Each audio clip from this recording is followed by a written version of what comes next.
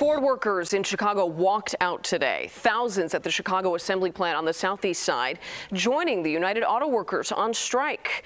Our Tara Molina spent the day at that plant. She brings us more from those local workers this afternoon. About 5,000 UAW workers make up this Chicago assembly plant, meaning there are about 25,000 workers now on strike across the country.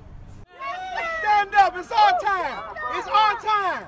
Chicago workers joining those we've told you about in Naperville and Bolingbrook Friday in the UAW strike as they reach the 2-week mark. I got off this morning at about 3:30 in the morning, and you know, I'm here standing with my brothers and sisters because what better time than this than to stand shoulder to shoulder. Chicago Ford workers aren't the only ones speaking out. We heard from Ford President and CEO Jim Farley in a virtual press conference. We still have time to reach an agreement and avert a real disaster, but not much more time given the fragility of the supply base.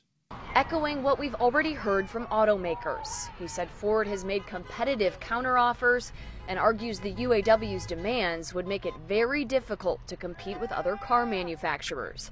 The strike has already shuttered assembly plants, part distribution centers, and other facilities across more than 20 states.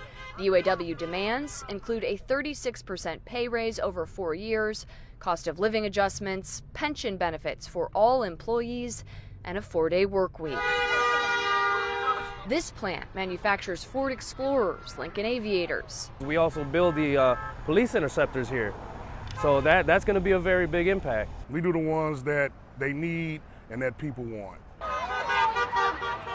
Chicago Ford workers like Daniel and Craig hearing constant honks in solidarity their first day on the picket line. It shows that people have our back, they understand what we're dealing with and what we're going through, and we appreciate it.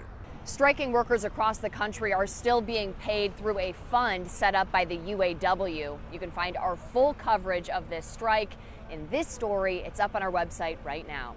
Reporting in South Deering, I'm Tara Molina, CBS 2 News.